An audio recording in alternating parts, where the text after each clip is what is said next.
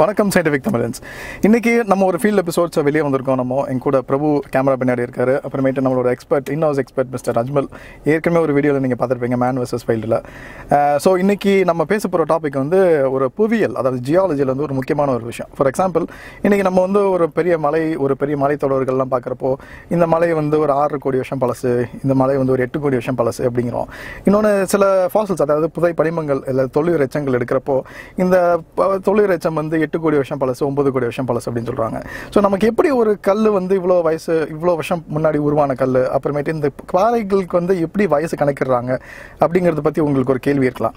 So அதை பற்றி தான் நம்ம இன்றைக்கி பார்க்க போகிறோம். ஸோ நம்ம பார்க்கறதுக்காக நம்ம வந்து ஒமான் பக்கத்தில் இருக்கிற ஒரு ஏரியாவுக்கு வந்திருக்கோம் நம்ம. ஸோ அங்கே வந்து ஒரு பெரிய ஒரு மலைத்தொடர் இருக்குது. அந்த மலைத்தொடர் வந்து அட்லீஸ்ட் ஒரு 7 கோடி வருஷங்களுக்கு முன்னாடி வந்து கடலுக்கு அடியில் இருந்திருக்கு. ஸோ இப்போ இதில் வந்து ஒரு முக்கியமான ஒரு கான்செப்ட், ஜியாலஜி அதாவது புவியியல் வந்து ஒரு முக்கியமான ஒரு கான்செப்ட் வந்து த பிரின்சிபல் ஆஃப் சூப்பர் பொசிஷன் அப்படின்னு சொல்லிட்டு ஒரு கான்செப்ட் இருக்குது. அதாவது ஃபார் எக்ஸாம்பிள், நீங்கள் வந்து ஒரு கேக் எடுத்துக்கோங்க. அந்த கேக்கில் பார்த்தீங்கன்னா ஒரு 4 லேயர் இருக்குது. ஸோ இந்த 4 லேயரில் வந்து மேலே வந்து க்ரீம் இருக்குது. ஸோ எந்த லேயர் வந்து முதலாக அந்த பேக்கர் கீழே வைப்பார் அப்படின்னு பார்த்தீங்கன்னா கீழே உள்ள லேயர். ஸோ கீழே உள்ள லேயர் தான் ரொம்ப வயசுக்கு கூடியதாக இருக்கும், ரொம்ப பழசாக இருக்கும், மேலே போகிறதுக்கு கம்மியாக இருக்கும். ஸோ ஃபார் எக்ஸாம்பிள், என் கையில் வந்து ஒரு புக்கு இருக்குது. ஸோ இந்த புக்கில் பார்த்தீங்கன்னா இது வந்து பேஜ் 1. அப்படி இங்கே போட்டிங்கன்னா 300-400 பேஜ் வரும். ஸோ ஃபார் எக்ஸாம்பிள், இங்கே இருக்கிற ஒரு கதை அப்படின்னு போய் பார்த்தீங்கன்னா இந்த கதையில் வந்து ஸ்டார்டிங் வந்து இங்கே இருக்கும், எண்டிங் வந்து இங்கே இருக்கும். ஸோ இந்த இது வந்து ஆரம்பம், இது வந்து ஒரு முடிவு. ஸோ இங்கே இருக்கிறது வந்து புதுசு, இங்கே இருக்கிறது கொஞ்சம் பழசு.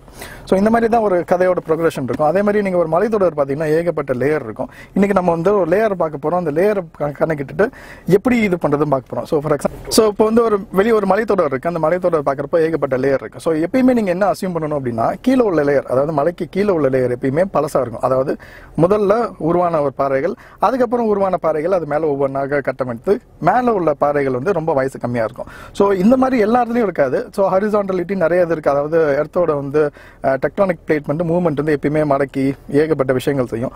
ஆனால் இந்த ஒரு சீக்வன்ஸ் வந்து எப்பயும் டிஸ்டர்ப் பண்ணாமல் இருந்ததுன்னா எப்பயுமே நீங்கள் எப்படி அசியூம் பண்ணணும்னா, மேலாப்பில் இருக்கிற பாறைகள் எல்லாமே வயசு குறைந்த பாறைகள். அப்படி மாதிரி கீழே ஆழம் கூட அந்த பாறைகளோட வயது வந்து கூட்டிகிட்டே போகும். ஸோ இப்போ நம்ம வந்து அப்படிதான் ஒரு பாறைகளை பார்க்க போகிறோம். இந்த இன்ட்ரோடக்ஷன் வந்து நான் வெளியவே கொடுத்துருக்கலாம், ஆனால் வெளியே டெம்பரேச்சர் வந்து ஒரு 51 டிகிரி தாண்டிடுச்சு இப்போ.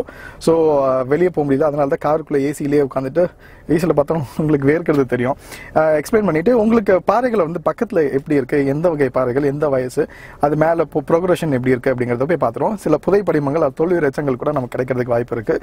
ஃபீல்டில் தொல்லுயிர் எச்சங்கள் எப்படி கிடைக்கும் அப்படிங்கிறத பற்றியும் இப்போ நம்ம டீட்டெயிலாக பார்த்துருவோம். இப்போ நம்ம பின்னாடி இருக்கிறது பார்த்தீங்கன்னா ஒரு ஜபல் அப்படின்னு சொல்லுவாங்க. அரபிக்கில் வந்து ஒரு மலைக்கு பேர் வந்து ஜபல் அப்படின்னு சொல்லுவாங்க.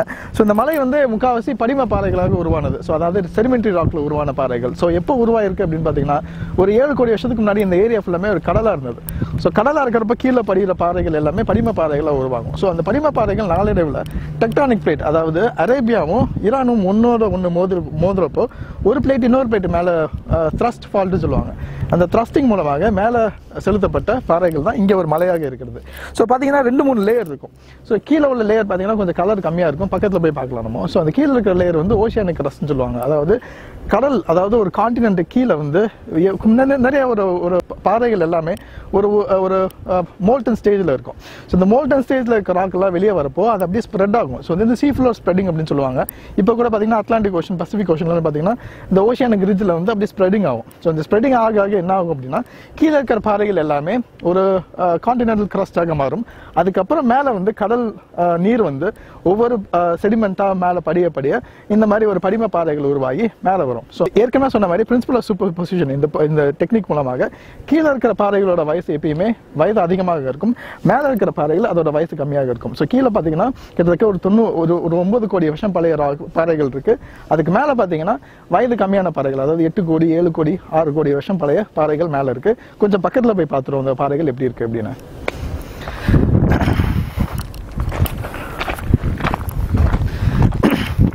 ஸோ இந்த கீழே போய் பார்த்தீங்கன்னா ஏகப்பட்ட பாறைகள்லாம் இருக்குது. இதை முழுமே எரோஷன், அதாவது காற்றும் மழையும் இந்த ஏரியாவில் படப்பட இந்த பாறைகள் ஒவ்வொன்றாக சின்னதாக உடைந்து கீழே வந்து வரும். ஸோ அதனால் சில பாறைகளை நீங்கள் கவனிக்கணும் அப்படின்னா ரொம்ப மலை உச்சிக்கு போக தேவையில்லை, அதனால் கீழே இருக்கும் இந்த பாறைகள். ஃபார் எக்ஸாம்பிள், இங்கே பார்த்தீங்கன்னா என் கையில் வந்து ஒரு படிம பாறை, இது செடிமெண்ட்ரி ராக்குன்னு சொல்லுவாங்க. இந்த பாறைகள் பார்த்தீங்கன்னா முற்றிலுமாக லைம்ஸ்டோன், அதாவது கால்சியம் கார்பனேட் அதோடு சேர்ந்த பாறைகளாக இருக்குது. ஸோ அதே நேரத்தில் கீழே உள்ள பாறைகளும் நிறைய அங்கங்கே படிஞ்சு கிடக்கு. ஒரு தடவை பக்கத்துலேயும் போயிடுவோம் நம்ம.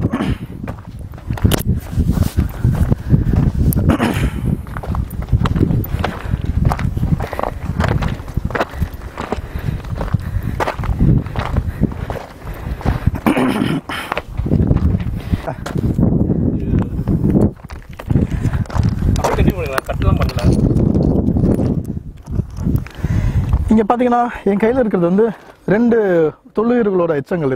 இது பார்த்தீங்கன்னா ஒரு சீஷல் மொலஸ்கான்னு சொல்லுவாங்க. இப்போ நம்ம கடலில் போய் பார்த்தீங்கன்னா நத்தை ஓடின்னு சொல்லுவாங்க பார்த்தீங்களா, அதோட புதை படிமம் ஒன்று. இங்கே வந்து ரூடிஸ்ட்னு சொல்லிட்டு இங்கே மட்டுமே இருக்கிற ஒரு வகையான உயிரி, அதோட படிமம் இங்கே இருக்குது. பக்கத்தில் போய் பார்த்தீங்கன்னா இன்னும் கேர்ஃபுல்லாக தெரியும். இங்கே போய் பார்த்தீங்கன்னா இருக்குது. ஸோ கொஞ்சம் மேலேயும் நம்ம போய் டக்குன்னு பார்த்துருவோம்.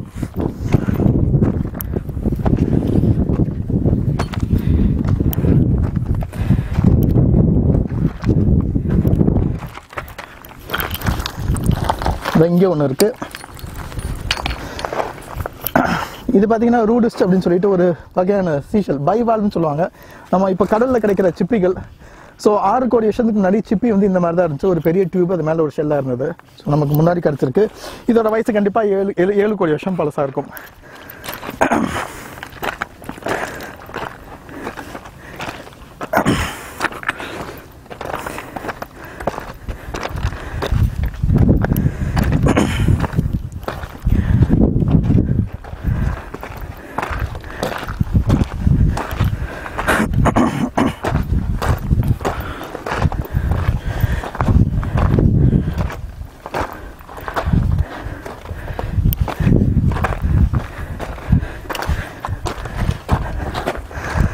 இங்கே பார்த்தீங்கன்னா இந்த பாறைகளோட கலர் வேறு மாதிரி தெரியுது.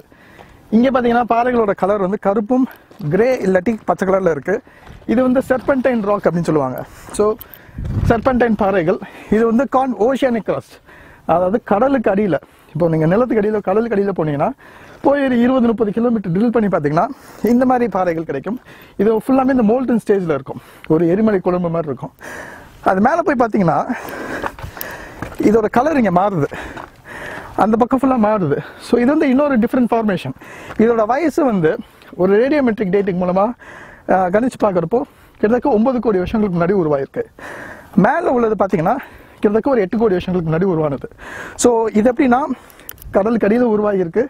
ஒரு மோல்டன் ஸ்டேஜில் பாறைகள் வந்து மொத்தமாக ஸ்ப்ரெட் ஆகிருக்கு. மேலே பார்க்குறப்போ அந்த கடல் மேலே இருக்கிறதுனால நிறைய செடிமெண்ட்ஸ் எல்லாம் செட்டில் ஆகி ஒரு லேயர் ஃபார்ம் ஆகுது. அப்படியே இன்னும் கொஞ்சம் டாப்பில் போனோன்னா இதோட பாறைகளோட வயசு வந்து 7 கோடியிலேருந்து 6.5 கோடி வருஷம் பழசு. ஸோ நான் நிற்கிறது வந்து ஒரு 9 கோடி வருஷங்களுக்கு முன்னாடி உருவான பாறைகள். அப்படியே இன்னும் ஒரு 10 அடி நடந்து போனேன்னா 7 கோடி வருஷம் பழைய பாறைகளுக்கு போயிடுவேன். இந்த சூடு ரொம்ப ஜாஸ்தியாக இருக்குது. இந்த சூடு எப்படின்னா என் கையில் இருக்க ஜியாலஜிக்கல் ஹேமர் வந்து பயங்கரமான சூடாக இருக்குது. வெறுங்கையால் பிடிக்க முடியல, பாறைகளையும் தொட முடியல. ஸோ வாய்ஸில் கொஞ்சம் ஒரு இது இருந்ததுன்னா மண்ணி தருளுவோம்.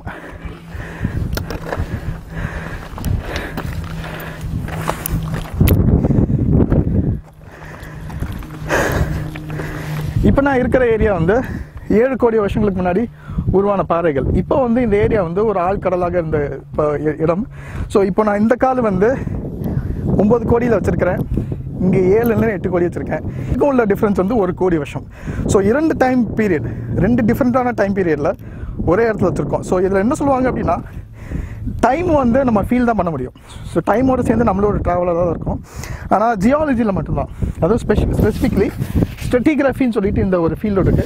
இந்த ஃபீல்டில் வந்து பார்க்குறப்போ டைமை நம்மளால் தொட்டு உணர முடியும். ஸோ இது வந்து 9 கோடி வருஷம் பழைய பாறைகள், மிகவும் சூடான பாறைகள். இது எப்படின்னா ரொம்ப முக்கியமான பாறைகளும் கூட. ஸோ இந்த மாதிரி பாறைகள் வந்து அவ்வளோவா கிடைக்காது. ஏன்னா இந்த மாதிரி பாறைகளை நீங்கள் பார்க்கணுன்னா நம்மளோட எர்த்தோட க்ரஸ்ட் தாண்டி கீழே போகணும். ஸோ உதாரணத்துக்கு எர்த்து வந்து 3 டிஃப்ரெண்ட் லேயரில் இருக்குது. இந்த மேலே பார்த்தீங்கன்னா க்ரஸ்ட்டு, ஒரு ஆப்பிளோட தோல் எவ்வளோ தின்னாக இருக்குமோ அதே மாதிரி தான் நம்மளோட க்ரஸ்ட்டு. அதுவே 100-200 கிலோமீட்டர் திக்காக இருக்கும். அது கீழே பார்த்தீங்கன்னா நம்மளோட எர்த்தோட மேண்டில். ஸோ இந்த மேண்டில் வந்து 4000 கிலோமீட்டர் திக்காக இருக்கும். அதுக்கப்புறம் பார்த்தீங்கன்னா ஒரு சாலிடான கோர் இருக்குது. ஸோ நம்ம வந்து க்ரஸ்டே நம்ம இன்னும் தாண்டி பார்த்தது கிடையாது. ஸோ மேண்டில் எப்படி இருக்குன்னு நமக்கு தெரியாது. ஆனால் வெகு சில ஏரியாவில் வந்து மேண்டில் இந்த டெக்டானிக் ஆக்டிவிட்டி மூலமாக வெளியே தள்ளப்பட்டிருக்கும். அப்படி தள்ளப்பட்ட ஏரியா தான் இந்த மாதிரி ஏரியா. ஸோ இந்த மேண்டில் பார்த்தீங்கன்னா மேண்டில் ராக்ஸ்ன்னு சொல்லுவாங்க. இது உருவானப்போ இதோட சூடு வந்து கிட்டத்தட்ட 2500 டிகிரி செல்சியஸில் இருந்திருக்கு. இன்னொன்று இது உருவான ப்ரெஷர்னு சொல்லுவாங்க. இது மேலே அழுத்தின ப்ரெஷர் வந்து அட்லீஸ்ட் 12 நியூட்டன்ஸ், அதாவது ஒரு சதுர இன்ச்சுக்கு வந்து 12000 கிலோகிராம் ப்ரெஷர் இருந்திருக்கு. அவ்வளோ ப்ரெஷரில் உருவாகி பல கோடி ஆண்டுகளாக தண்ணீருக்குள்ளேயே இருந்ததுனால தான் இந்த பாறைகள் வந்து ரொம்ப பிரிட்டிலாக இருக்கும். ஸோ பார்த்தீங்கன்னா ஈஸியாக உடைக்க முடியுது. ஆனால் அதே நேரத்தில் இந்த பாறைகள், இந்த பனிம பாறைகளை உடைக்கிறது ரொம்ப கஷ்டம். அவ்வளோ சீக்கிரமாக உடையாது. ஆனால் இது உடந்துடும். ஏன்னா பல ஆயிரம் பல கோடி ஆண்டுகளாக தண்ணீருக்குள்ளே டைம் ஸ்பெண்ட் பண்ணியிருக்கு. தண்ணீருக்கு வெளியே வந்ததுக்கப்புறம் இந்த சூடும் மழை இந்த டெம்பரேச்சர் மூலமாக வெதரிங் அப்படிங்கிற ப்ராசஸ் மூலமாக எல்லாமே உடைந்து சிறு சிறு கற்களாக இப்படி போயிருக்கு.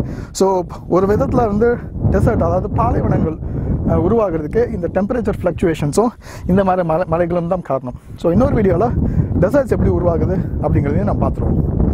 இன்னொரு கேள்வி இருக்கலாம். நான் ஏற்கனவே சொன்ன மாதிரி இந்த பாறைகள் எல்லாமே கடல் கடியில் உருவான பாறைகள் அப்படின்னு சொல்லியிருக்காங்க. ஆனால் இது நமக்கு எப்படி தெரியும்? அதாவது எப்படி கடல் கடியில் இருந்தது அப்படின்னு பார்த்தீங்கன்னா, ஏகப்பட்ட கடல் வாழ் உயிரினங்களோட தொல்லுயிர் எச்சங்கள் கிடைக்குது. ஃபார் எக்ஸாம்பிள் இங்கே பார்த்தீங்கன்னா ஒரு பைவால், ரூடிஸ்ட்னு சொல்லிட்டு ஒரு பைவால், அதோட படிமம் கிடச்சிருக்கு. இங்கே பார்த்தீங்கன்னா இன்னொரு ரூடிஸ்ட். ஸோ இங்கே 2 ரூடிஸ்ட் இருக்குது. இது வந்து கிராஸ் செக்ஷன், அது வந்து ரூடிஸ்ட் கிடச்சிருக்கு. ஸோ இதை வச்சு தான் நம்ம இந்த பாறைகள் வந்து ஒரு 7 கோடி வருஷங்களுக்கு முன்னாடி கடல் கடியில் இருந்தது, சூடாக இருக்குது, கடல் கடியில் இருந்ததுன்னு சொல்ல முடியும். ஸோ இந்த பாறைகளோட வயசை கணக்கிறது வந்து நிறையா டெக்னிக் இருக்குது. ரேடியோமெட்ரிக் டேட்டிங்னு ஒன்று சொல்லி இருக்குது.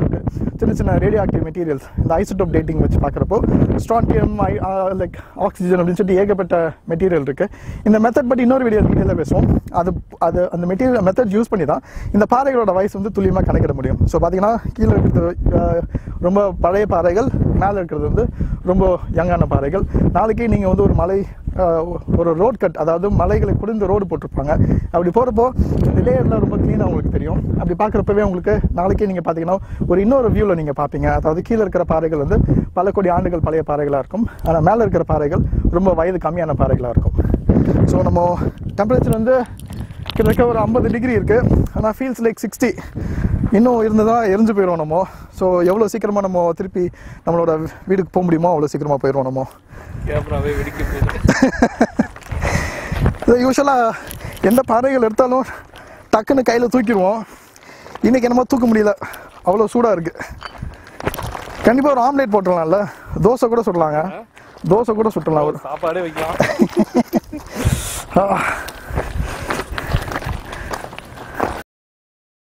இந்த வீடியோ பிடிச்சிருந்ததுன்னா லைக், ஷேர், அப்புறம் எங்கள் சேனலுக்கு மறக்காமல் சப்ஸ்கிரைப் பண்ணிடுங்க. நன்றி, வணக்கம்.